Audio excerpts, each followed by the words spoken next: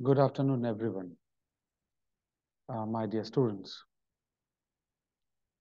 So, in my last video, I have discussed about that how we are going to do a polymerase chain reaction.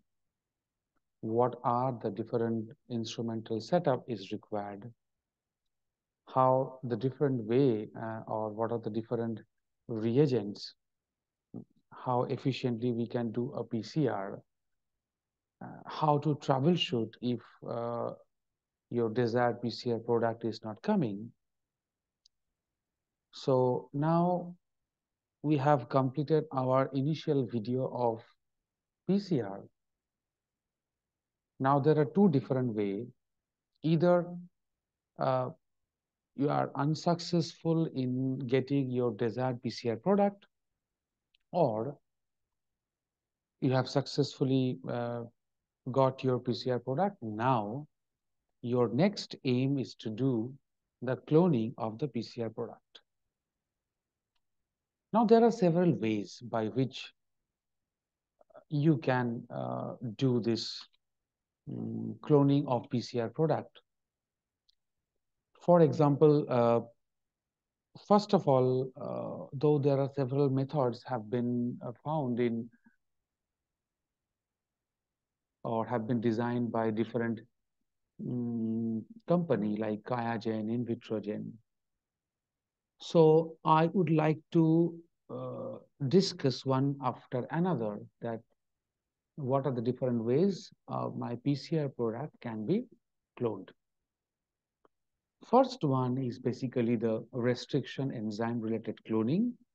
So what we do exactly, we basically digest the PCR product and actually we use specific plasmid with the same restriction enzyme and we can ligate the PCR product with the plasmid vector. Second is basically very interesting, that is the TA cloning.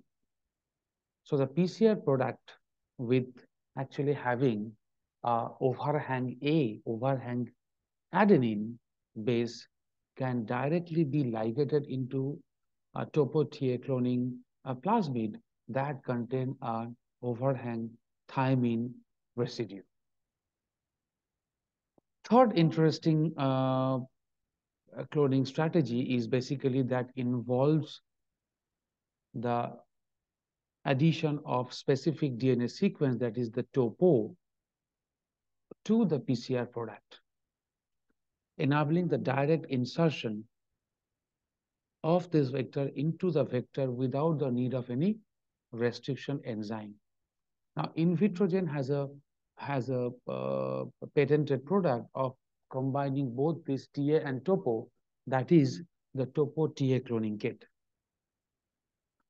Fourth important cloning is basically that basically known as the Gibson assembly, where the overlaps of the complementary sequences of the PCR product and a kind of a linearized vector enable them to assemble in vitro without the use of any restriction endonuclease. Fourth is the overlapping extension of the PCR, amplifying two separate fragments overhang and allowing them to anneal and create a complete product of that. Now, interesting part is that at what condition we will actually follow, at what condition we will actually follow the topo TA cloning, at what condition we actually follow the Gibson assembly cloning, at what condition we will follow the TA cloning. So I would like to discuss one after another in my next uh, video. So we are actually discussing one of the major important PCR product cloning, that is the TA cloning So TA cloning is a very simple but widely used method for the cloning of the PCR product with having an A overhang at the 3' end of the DNA, because we know that in a nucleic acid, the DNA, we have a 5' and we have a 3' end. So 5' phosphate and 3' hydroxyl group have a overhanging adenine residue at the 3' end. Now, what are the specific steps here required?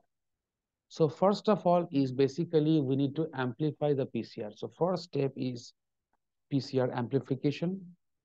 So for that, what we actually do in our lab, even in my lab also, I'm doing the same.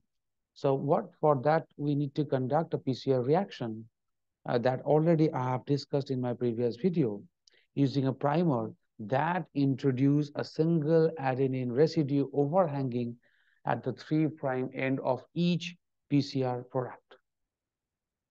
Second interesting part, we need to purify the PCR product. So first thing that we have to keep in our mind that once we do this, then we have to purify.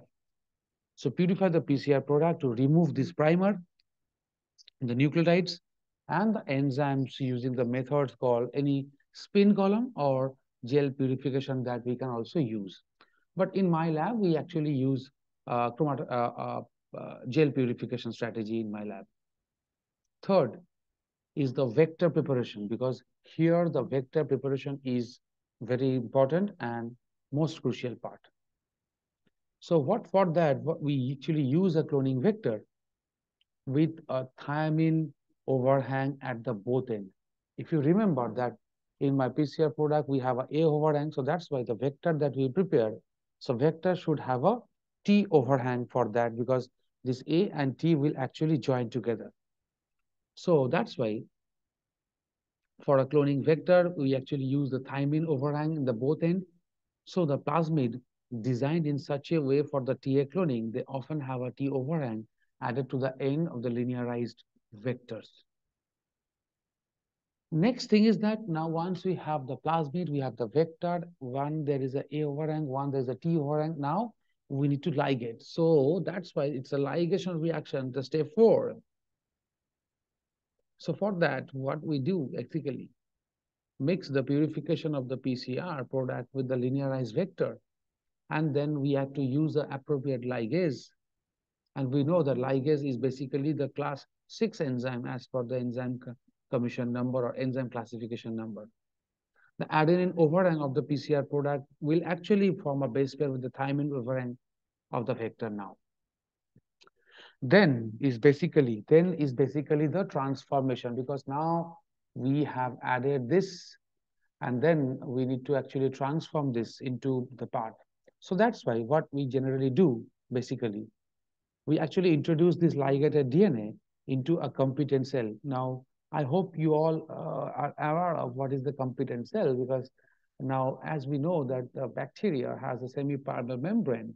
So that's why, and also the surface charge of the bacterial membrane is negative. So that's why easily we cannot introduce the negatively charged DNA into the bacteria, because this both negative charge will actually repel with each other, right?